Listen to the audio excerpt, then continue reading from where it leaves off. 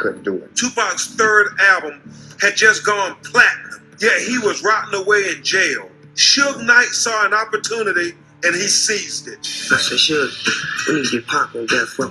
He need to be here with us. When got him, David Kendall went and got him out of there, untangled him, put him in the studio as soon as he got out. Took Suge Knight $1.4 million and a 2-page contract to make Tupac a free man.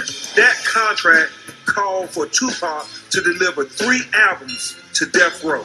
I called a lot of people actually, but the only person that came to my aid was Suge Knight. I was like, yo, I'm telling you, Death Row is the bomb and everything, but I promise you, if you get me out of jail and you put me on Death Row, I will take Death Row to a level where it's never even thought about being on, and I promise you that. Pac's entire life was searching for a father figure and a family. Death Row and Suge Knight became the family for him. If you look at Pac's whole life, those things are constant. Father figure, need for family, need for belonging to something. So now I'm going to represent the West Coast. I'm going to ride for the West Coast. I'm going to ride for Death Row. For the black community especially, we have like broken families with no father, no big brothers, and so the music becomes the big brother, and or the music becomes the father. As a young man, you know, with no father in the home, it was extremely hard. Criminals. They the only people that cared about me at that point. And what was that like to have a mother who was addicted to crack? I love my mom. She the bomb to me, so I know she is now, but what about then? It was hard. It was hard because, you know, she was my hero. This is somebody who hasn't had a real family, and if they were offering him one, I think that he made a decision partly because of that. When Tupac made the decision to go to Death Row, we were like right on. We did pretty much everything together. It was definitely more like family to me. Love is the most important thing. I just want to be part of a family. Death Row at that time, it was so beautiful because it was so many talented people in any given field, whether they be musicians, session players, other rappers, singers, producers, like being at the school for the X-Men. It was like a playground for us. When you walk in, you see DJ Quick over here, you see Snoop over there, Nate Dogg there, all these amazing musicians and singers and rappers all at your disposal. Should create an environment that was like the Motown of hip-hop. After he was released from prison, Tupac got back to it right away. He went right back in the studio, and that wasn't surprising to us. His work ethic was, after he was released from prison, Tupac got back to it right away. He went right back in the studio. And that wasn't surprising to us.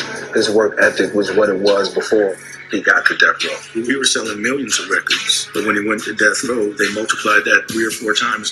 Ultimately, from a music standpoint and from a record sales standpoint, it was a great decision. Tupac burned through his 3-album commitment to Death Row in a matter of months. As far as Tupac was concerned, his debt to Suge Knight was paid, and he was looking forward to starting his own record label, Machiavelli Records. I'm the type of that gotta have my own. I got to hustle for my own. And any man out there got to feel me. It ain't about milking off the next man. That's I'm finna come up on my own. I'm gonna get my own sack. I don't want to be nobody's worker all my life. I want my own kilo. Death Row really, really, really needed Tupac. There was pressure because the artists were not bringing out hits. Dre was just not involved anymore. The Dog Pound were getting quite upset because they were having to do a lot of the production themselves. Snoop refused to record, so it was a very stressful time. Tupac certainly needed them to bail him out, but Tupac bailed them out, gave them a revived commercial presence. They understood that this man was just a money maker. A week before Tupac's death, he fired David Kenner, and people said publicly that's going to get him killed because Suge had appointed Kenner to run Tupac's business. And that was when Suge had this accountant, Steve Cantrock, who was working with him to cook the books.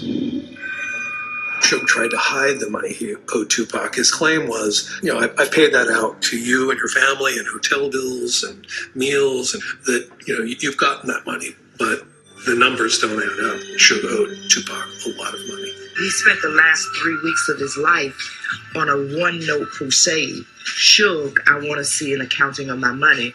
And that's basically where Tupac was at the time that he died.